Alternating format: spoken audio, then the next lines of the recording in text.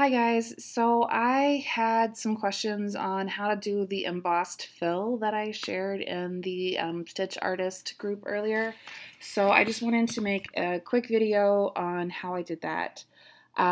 So I basically have the full Embrilliance suite with Essentials, Enthusiast, and up to Stitch Artist level 3. So please note that this is only available in level 3, so if you don't see it on your screen, that's why. So I'm going to start off by clicking on my digitizing tab, and I'm going to import my vector image, which is just an SVG. You can also draw an image if you want, but this is what I worked with earlier, so it'll just be easy for me to work with. I'm going to resize this just a little bit so you can see the detail. And I am going to go ahead and just click my fill button. And it's totally filled, just a regular fill stitch. Now, if I go into the fill stitch properties that are over here on the right-hand side, click on fill, we are going to go to this second tab basically at the top and click on that. And down here where it says add, go ahead and click on that.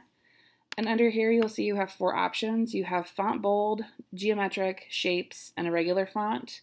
So what I did is I just chose font, and our mascot for the Liberty Lightning are the bolts. So I just did bolts. So if we add a B and hit OK, you can already see that there is a B in there, but I want to type out a full word. So the good thing is that you can use more than one motif basically for your embossing pattern. So I'm going to go ahead and spell out the rest of my word here.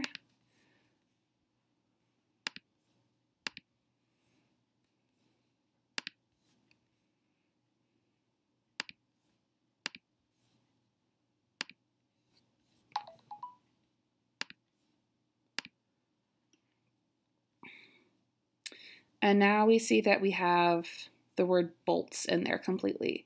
Now you can adjust your inclinations on this to make it easier to read. You can choose to offset your lines. If you click this row over here, it'll offset the rows so not everything is straight. So, and I'm going to go ahead and zoom in a little bit. So now that you can see that the words are in there.